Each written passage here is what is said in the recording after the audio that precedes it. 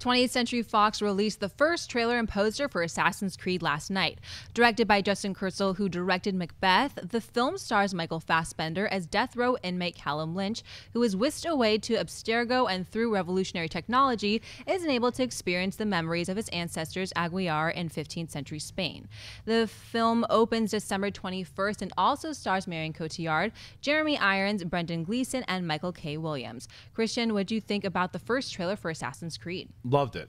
However, wrong choice in music. Same thing. It seems to be happening with whether it's a Star Trek trailer or a Ghostbusters trailer. Oh no, Ghostbusters was fine, but there's certain choices in music that have not worked. This was one of them with the, I think, Kanye song just didn't work. That being said, really liked what I saw. I think that I played the first game. I didn't play the others, but from what I remember of the first game, this was a very, and I haven't seen the whole movie, but very true adaptation from the game into what fans wanted to see in overall feature film. I think Fassbender and Cotillard obviously have their chemistry from Macbeth. It looks like it's carrying over here.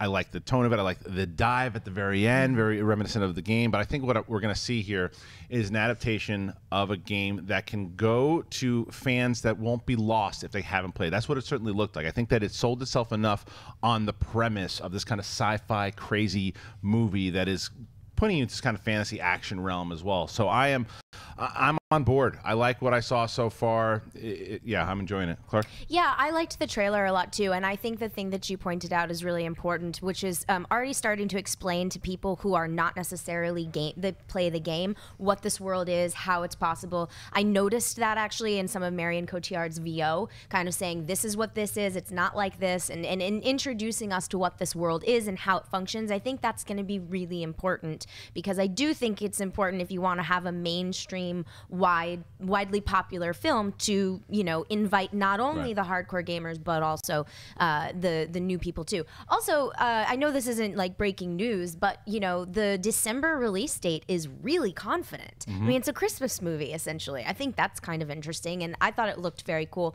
I will say about the music, because I had read the reactions to the music last night and thought, oh my god, what could, you know, and I watched the trailer and I was like, okay. I mean, it wasn't as shocking or as jarring to me.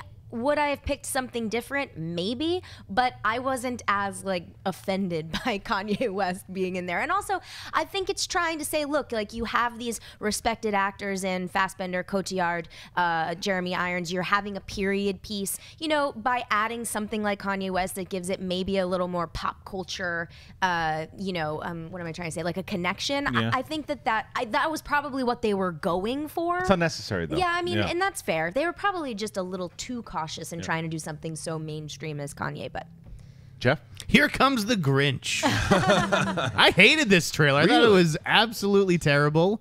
I don't know how they convinced Fassbender and Marion Cotillard to be in this movie. The only thing I liked was Marion's hair and, like you said, that dive shot at the end. The Kanye music is indicative that they just shows you how they have no idea how to sell this thing. I don't like the release date, especially going against Rogue One. Which comes out what, the 18th? 18th. Yeah, so 3 days before this movie. I think Fox is in trouble on this one. I mean, guys in hoodies with bow and arrows, and they're jumping around like it's Crouching Tiger. But that's what the game was. The game was immensely popular. I don't play the game. I think the games are popular because they're games and they're interactive. And there's no premise here that you think could be popular. I'll put it this way: if you've been waiting to, if kids have been waiting for a movie about the Spanish Inquisition, they'll be delighted. But welcome to the Spanish Inquisition is not the big line. Should not be the big line in your trailer. I'm going to make a prediction here. I think you're going to change your tune when you see the movie. I think because you and I see screenings. Maybe I liked Justin Kurzel's Snowtown. Yeah, I hated Macbeth. Actually, I thought, you know, it was gorgeous visuals, but it was an unwatchable film. Unwatchable. What, Macbeth? Yes. So we'll see if he can make that leap to blockbusters. He's never done it before. I don't know if he has that kind of sensibility. Yeah.